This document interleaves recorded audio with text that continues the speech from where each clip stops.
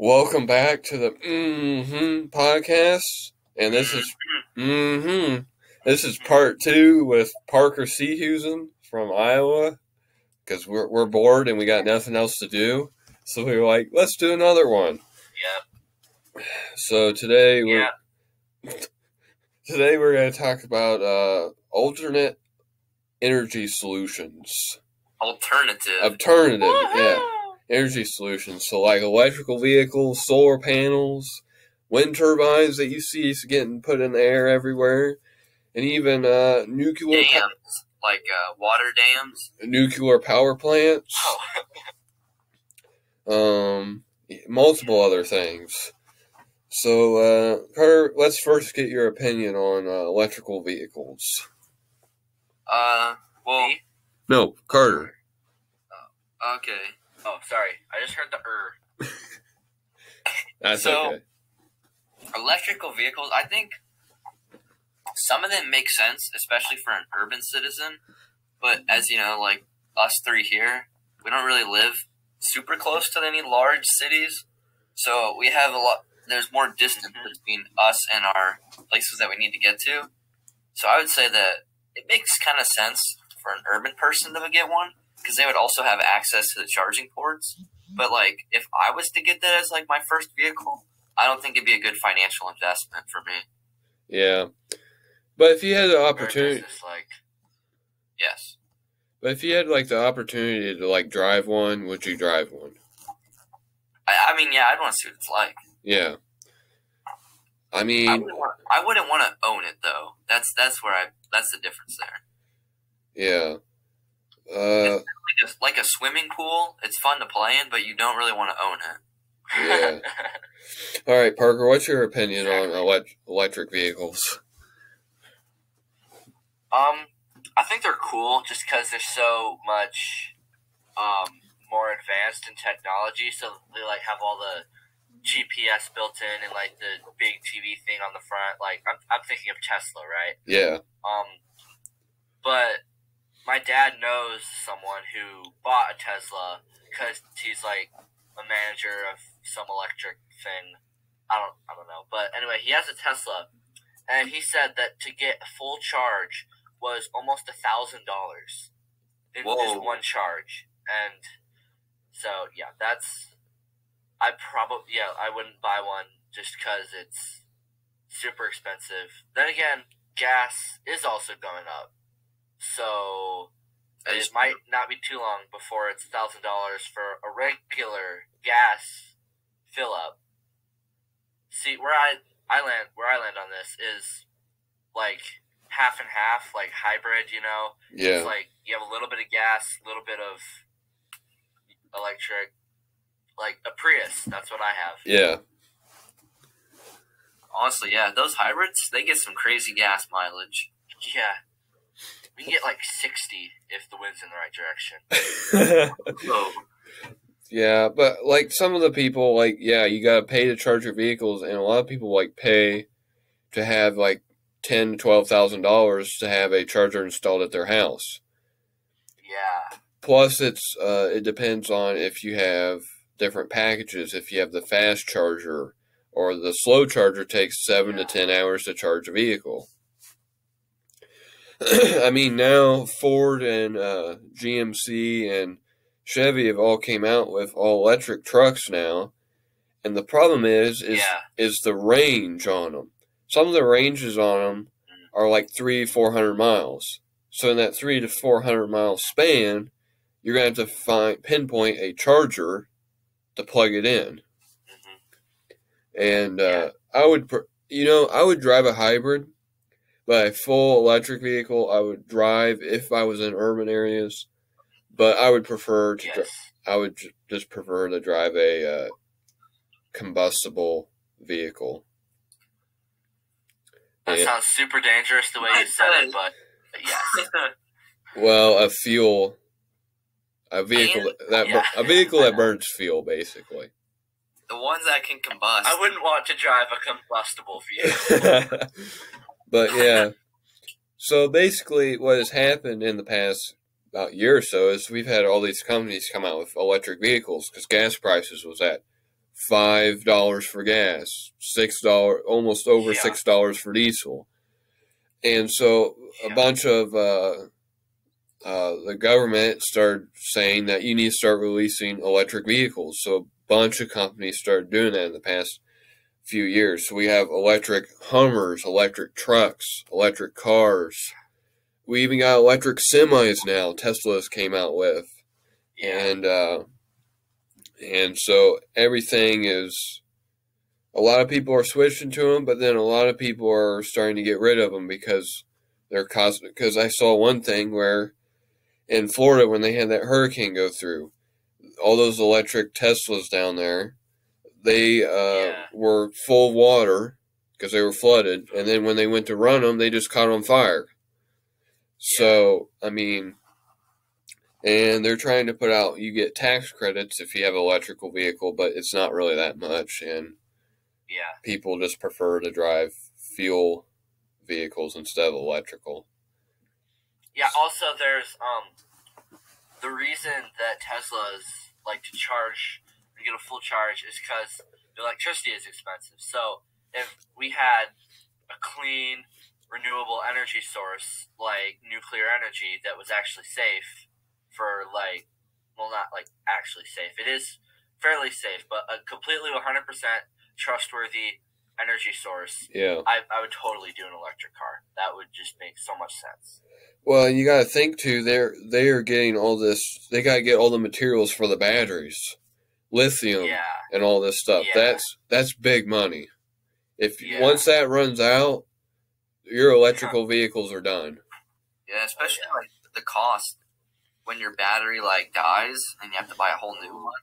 Which something could go out on a gas vehicle, but just the batteries are super expensive. Yeah. Yes.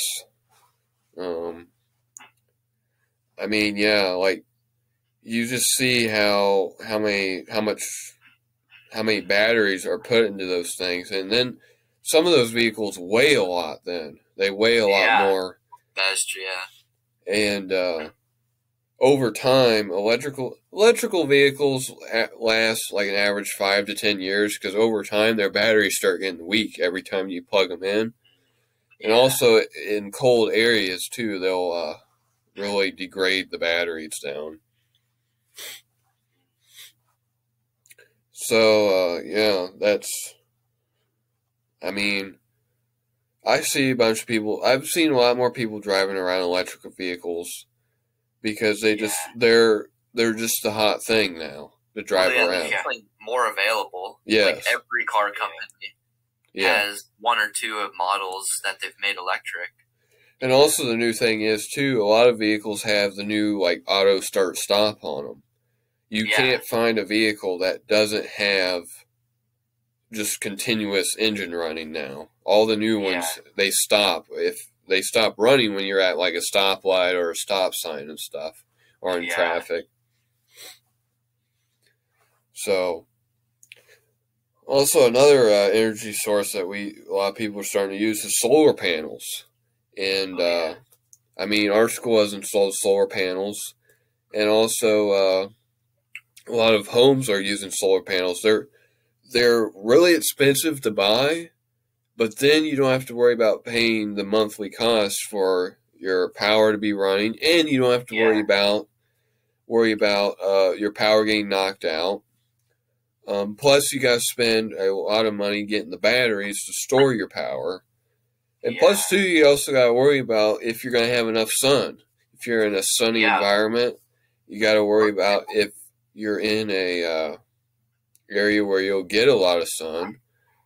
And also, I guess you said you don't have to worry about it getting knocked out, but you have to definitely be concerned with upkeep of them. You can't just let trees be growing around them. I'm saying if you didn't have solar panels and you had power lines running from a power company, that could have the chance of getting knocked out. But then, also that goes with solar panels too. Yeah, if a tree could fall on it. Yeah, if you don't have a proper area and you got to maintain them too, clean the snow off, stuff like that. So what are your opinion on solar panels, Carter? Oh, me again? Yeah, we're just going to go down the line again. Oh, okay. I definitely think like if you have like maybe a smaller house, like I think maybe in like an urban area, if you live in like a smaller house, maybe you could throw those on like your roof, and that could help out a little bit. But then again, just like you have to worry about Mother Nature, especially I think hail could be like I mean, it doesn't happen a lot, like bad enough hail. But I mean, it could definitely still happen. It depends on the area, too. That's what I'm thinking. Like, it was kind of like the electric cars. It kind of depends on where you live, on if it's useful for you, which I think kind of goes the same with the solar panels. Yes. Like, if you live in an area where you can get them, and it's easy. I don't know how to like say this, but like if you live in an area where they're readily available, like you can have someone come out and install them, and it's not for too big of a fee. Then I mean, if you're interested, I think it's an honest investment. Yeah. All right, Parker, go ahead. What's your opinion on them? It's a really, really good idea on paper, but I'm not saying that they're not bad. They're a really good idea, and they could really help turn the energy thing around. But, well, you have to, taking the cost, clearing all the stuff off, all the things that could happen to it. They don't seem too, like, sturdy, you know, but they are, well, yeah, because just one cloudy day or like a cloudy week, and what happens, you know? Yeah, you just don't have enough power stored up for the next few days. If you have a week where it's like just rain and snow, then you got to use up all your stored battery, but then eventually that's going to run out. So yeah. So what I think would be the best option is like a big, huge, not like huge, but like for every like say county, there's a big one.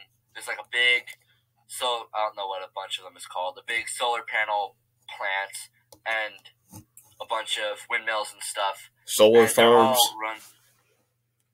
Like a solar farm, windmill farm, whatever you call them. I don't know if they're a farm or not. Yeah. But have the government do that for like bits, pieces of the counties or whatever, and have the government responsible for upkeep and all that stuff, or like the electric company. Just have someone be responsible for the solar energy of like a county. That makes sense. Make it like federally run or like state ran.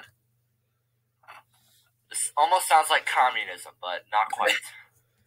Well, a lot of the solar farms that are getting installed around here are companies coming in and installing them, and then that company is going to maintain them over time by killing the grass that grows up around them, killing the trees.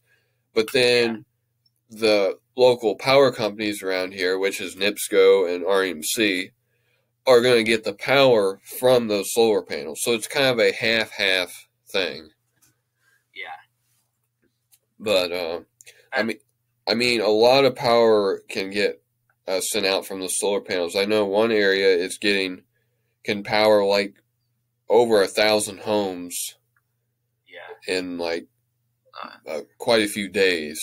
I really like that. Yeah, that idea of like kind of like each like county or just area, and they have like one big center for everyone. I kind of like that idea.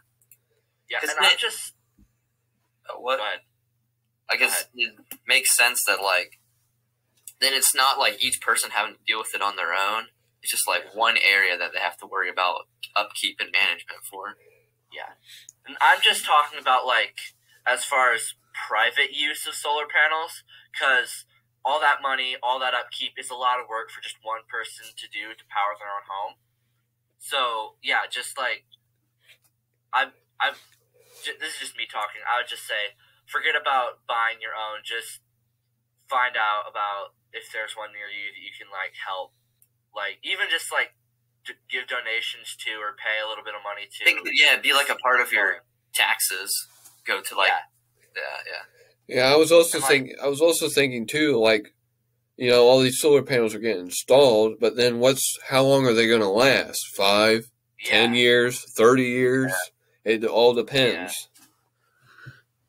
Yeah. And we're going to take them all down and put them up again. Well, it's going to be more of the battery storage is going to need to be replaced first, probably. Yeah. So, yeah. I mean, we got one solar farm over here getting built. We got one getting built just south of us here. We got one that's probably going to get built up north of here that's going to be over 13,000 acres. It's going to be huge. It's going to be like the biggest one in the world, I think. Wow. Do they have any out there in Iowa, like near you? I think there are a few like hog confinements that have them. Like, I don't know, maybe like, I don't know how much it is, but there's like maybe like 100 6-foot by 6-foot solar panels that are powering this hog farm. I think. I'm not sure if I'm right about that, but mostly we just have. I don't even actually know where our power companies get their electricity from. So. And that also ties into wind turbines. You know, a bunch of wind turbines are getting built now, and a lot of people. The problem is some people are disagreeing with solar panels and wind turbines because they're taking up agricultural lands. Wait, hold up. All right. I'll let you finish, but I just want to say, like, on the solar panels, like, you take, like, a big pasture, like a pasture animal, like goats, all right? They eat, like, a bunch of grass, and they just kind of graze all day. You got your solar farm out there, and you're, like, worried about upkeep with, like, weeds and stuff. You just throw, like, a big herd of goats out there, and you just make sure the solar panels are tall enough that they're not going to, like, be able to jump on them. And I think there you go. There you go. But yeah, that kind of like a bunch of people are disagreeing with the solar panels and wind turbines because it's taking over agricultural lands. But some people are kind of liking it, especially the wind turbines, because they don't take up as much land and they're not fenced in. You can farm around them. But also, too, some people like them because if you get them put on your property, you get paid a monthly income for them being there. Yeah. And I know a lot of people who have wind turbines down south here of us, and they don't really mind them because they can just farm around them. And also, and a lot of people think that these big group of wind turbines is causing weather changes in that area. I don't really think that's happening. I think maybe we do get a little less rain, maybe a little less snow, but I don't think it's caused major issues in our area. So, Carter, what are your opinions on wind turbines? I think compared to solar panels, they make like a little bit more sense, especially for like big open areas. Because like I know here where we live, like we just get like wind like every day. It is always wind blowing. So I feel like it's definitely more of a constant than sun. Because like literally for the last 5 days, there's been like no sun here. So like if we would have solar panels, we'd be kind of in bad shape. But it's been windy every day here. So if we had a wind turbine, we'd actually be doing all right. And yeah, like you said, they don't since they're taller, not wider like solar panels, it's still farmable. You can like throw a few out in your field, and they're pretty easy to just go around. Unlike solar panels, where they kind of just like now that ground is you can't use it for anything now. Yeah. I don't really know like if wind turbines are like the cost for what you get out of them. I don't know what that really is though. The average cost for a wind turbine is over $1 million. What? To build one, to install one. Oh. But because that's what the companies are spending to get that all shipped in to build it. Well, yeah. And you got to think too. You got to maintain it over time because you got to go up and because there's a engine up at the top. You got to maintain the engine. You got to maintain make sure everything is up to date on everything. And so, yeah.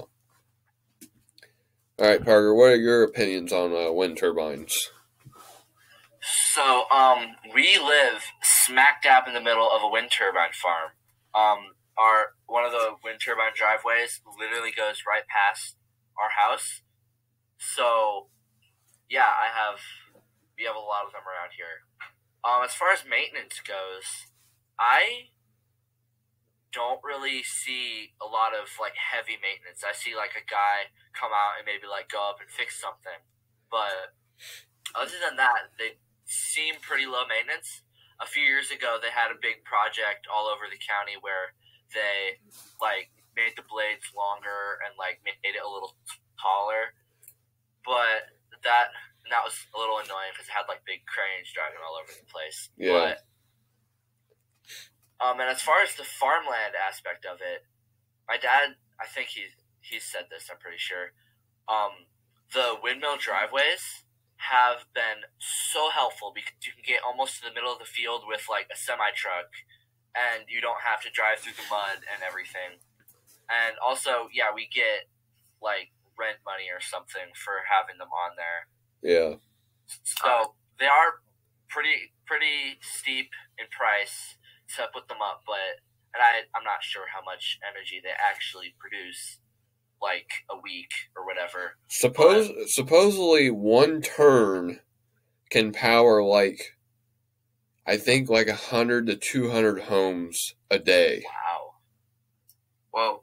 So, yeah, that's pretty good. For $1 million and as much upkeep as it takes, I think that's pretty good.